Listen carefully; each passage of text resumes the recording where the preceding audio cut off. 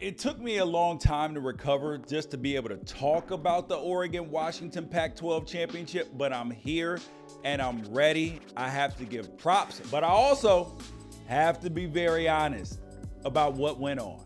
I got a feel-good story for you. What else do you want the man to do? We're counting down the best plays. How do you define success? George Wrighster.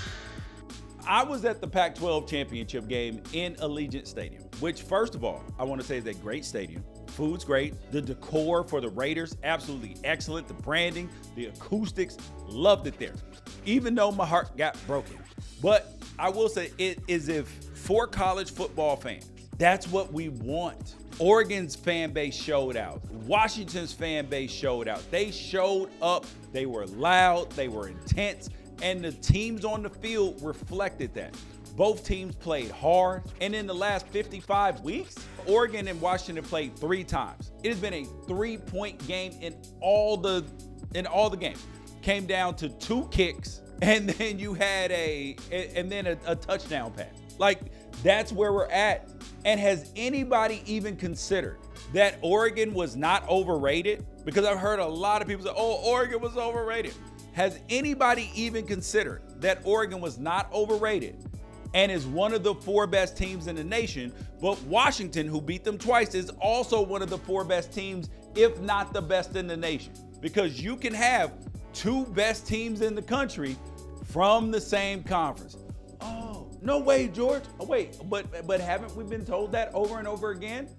With the SEC, oh, Bama and Georgia, the 2 best teams in the conference, in the nation, they need to play again. Ohio State, Michigan, 2 best teams.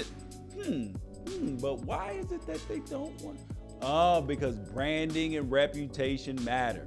And the Pac-12 did not have the same reputation as the other conferences, and that's why you end up with those situations. But time will tell whether the Pac-12 ends up having the 2 best teams in the nation, depending on what Washington does. Now, I want to give credit because the Huskies had a great game plan. They had Oregon on their heels.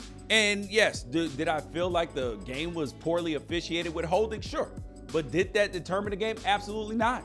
Was there 2 questionable pass interference calls? Yes. And both of them led to TDs, one for Oregon and one for UW. But the game was decided by the players, and adjustments were at a premium. And you had Washington, their wide receivers and their great wide receiver play. They forced Oregon to play with 2 high safeties all game, and it was fun to watch, man. It was fun to watch. Even the Oregon comeback at the end, turning it into a close game. Washington closing it out. And yes, I wanted to throw up after the game. But this is what makes college football great. You have the pain and you have the greatness that is associated with it. The pain and the greatness. Because you don't truly appreciate the greatness that your team goes through if you have not stood any pain.